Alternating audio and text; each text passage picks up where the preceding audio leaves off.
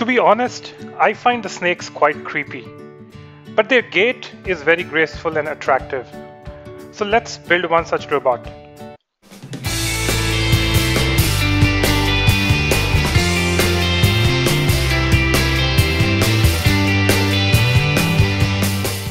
I started by reviewing the skeletal structure of a snake. Using that as a starting point, I designed one of the ribs in Fusion 360. After a couple of iterations, I settled on a design that was modular and so could be easily extended to achieve the desired length of the snake. It was light in weight, which would allow its actuation to be easily handled by a micro-servo. The wheels were 3D printed and the axle was simply an M2 screw turning inside an M3 sleeve to minimize the cost. A 16 servo controller I had came in quite handy. It meant that I could attach 16 NG90S servo motors and make the size of a snake a bit more lifelike. From head to its tail, the Slitherbot measures more than 1 meter. To make it a bit more realistic, I decided to give a skin to the robot. The design was based on a publication by Disney Research. The paper proposes a comprehensive approach to characterizing the mechanical properties of structured sheet materials. Two-dimensional linear materials can be classified into various symmetry groups with different characteristic Young's modulus profiles. For the Slitherbot, I selected a design from the orthotropic group. Assembly. Step number 1. Install the infrared sensor using a double-sided tape. There is a hole on the back side of the bottom half of the head to route the wires. The sensor needs power and ground. It outputs a digital signal indicating the proximity.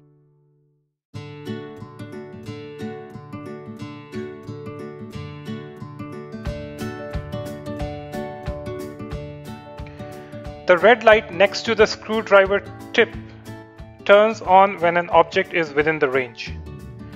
The digital pin can be read to get the status programmatically.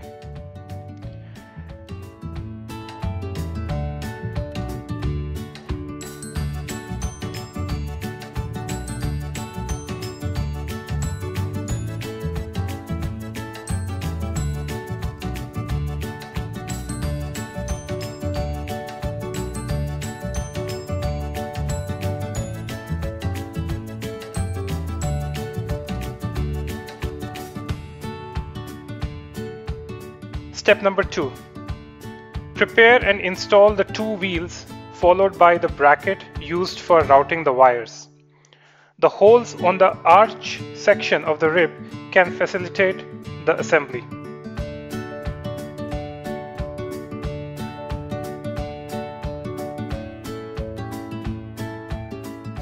Step number 3. Install the micro-servo motor into the coupler. Route the wires through the slit and secure the motor to the collar using the two screws that come with the MG90S motor.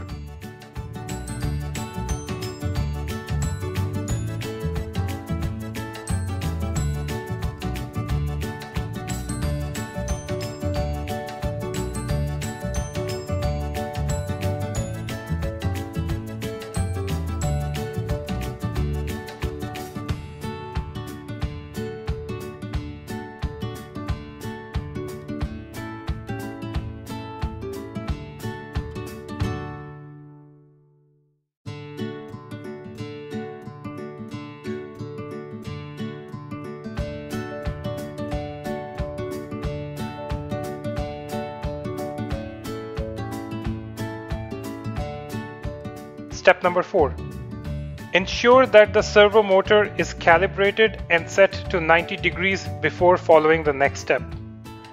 Slide the coupler assembly into the rib section. Slide the cylindrical peg on the coupler into the base of the rib and then push the servo horn in.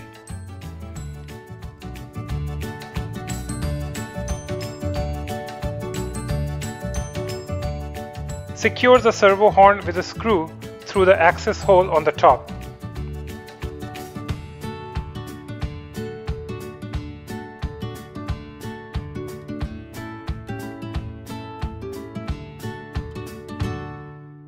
Step number 5.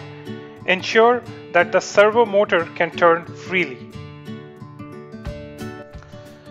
Now repeat this process 16 times and attach the ribs using the screw holes in the collar of the coupler.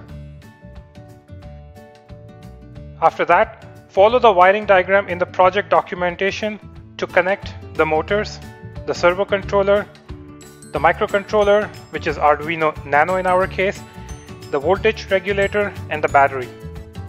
Program the software. The code is hosted on the GitHub. As a final touch, install the skin and secure it using some double-sided tape.